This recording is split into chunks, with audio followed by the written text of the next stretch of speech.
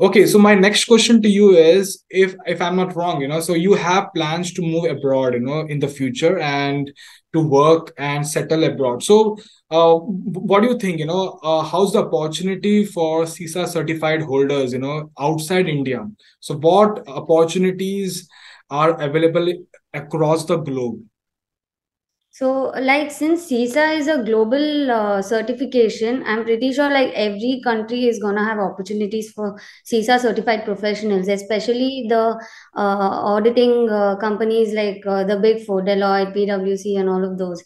And even apart from that, a lot of businesses are looking to streamline their processes and improve their IT and business functions through internal audits. So, company like with an internal audit team would also be a good opportunity for us. Correct, correct.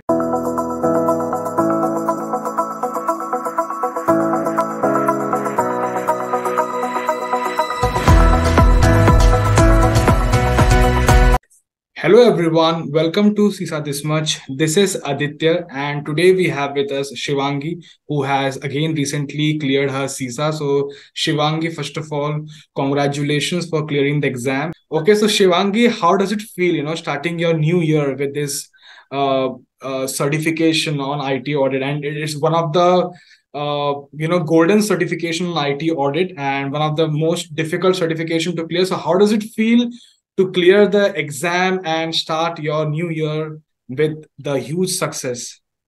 I feel so good and relieved clearing my exam, and mostly I'm just like looking forward to the opportunities it's going to open for me basically in France. I'll be moving to France in May. So, yeah, let's see. Can you please introduce yourself, your background, and what made you choose this course, this certification? Or you were already working in this background in the past, or like, is it something new for you? So, right after college, I did my BCom in my college, and right after college, I joined Deloitte, where I had experience in controls testing, business and IT controls. So, my base there was quite strong, basically.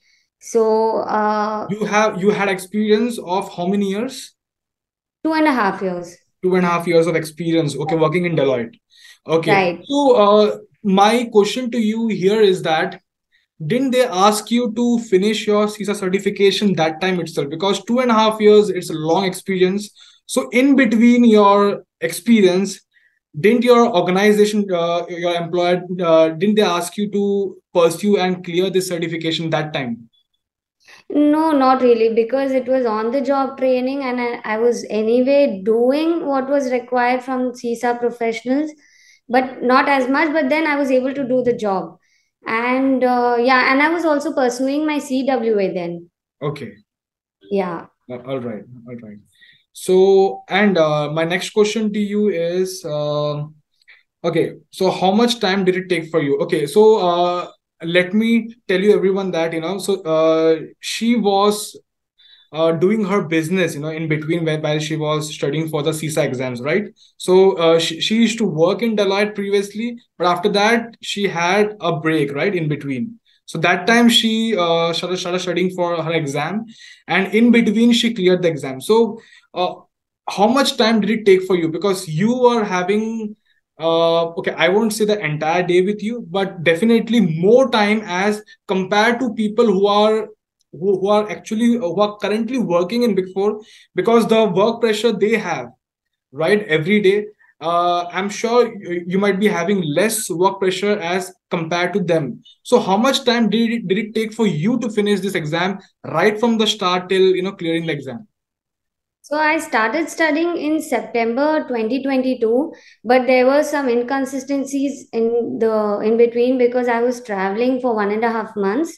So, and I finished my revision Jan end, and Feb I wrote my exam. So basically, if you do not count my traveling, the time that I wasted in traveling and all of that, I think 3 months solid would have been 3 months. enough for me. Okay. Yeah, Okay. with And your lectures and the notes you gave, basically. yeah, and how many hours you used to devote every day? Like if I ask you, okay, I'll divide this question into two parts, on weekdays and weekends. 5 hours, 4 to 5 hours, not more than that. 4 to 5 hours every day. All right. Yeah. And do you used to face any difficulties studying for long hours, like or do you used to take break in between, like you used to study in morning and in evening, or like you used to study at a stretch for 4 to 5 hours? No, honestly, your videos were quite interactive. I mean, not interactive. They were interesting. They weren't boring lectures, so I could sit for 4 5 hours together, which I did usually. All right. All right. Okay. Uh, so my next question to you is, what should be the strategy of the students to clear the exam in the first attempt, and what approach they should follow? Okay, so any advice you would like to give to these people who are currently studying for this exam, who are the future CISA aspirants? I basically followed what you said blindly. You asked me to study the domains in a particular order. I did the same, and I did the revision twice. Did the mock tests that were given by you, prepared by you, and that was really helpful in clearing my exam. One mistake that I made, I think, was trying to read my CISA review manual and the CRM, which I finished three domains, reading three domains, and then I realized I was wasting a lot of time just going through the CISA review manual, where your notes and lectures were more than enough. So I wouldn't, like, if I could not do it, I wouldn't read the manual again. Okay. Basically, So that's I would like to add here something. It's not that the review manual is bad or something. It is written exceptionally well.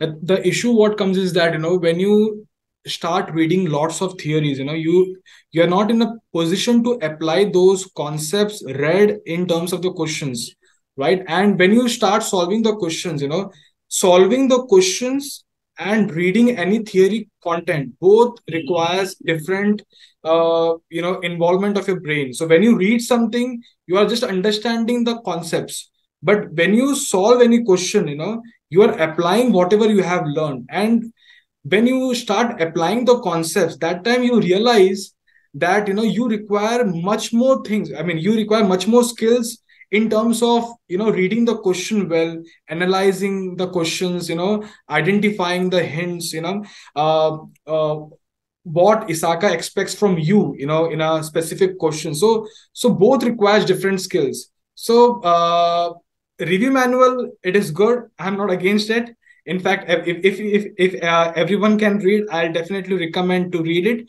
But at the same point of time, you need to understand that in the end, your exams will test your application skills. Are you able to apply the concepts which you already know, right? So that will be tested in the exam. So it becomes very important to balance between two things.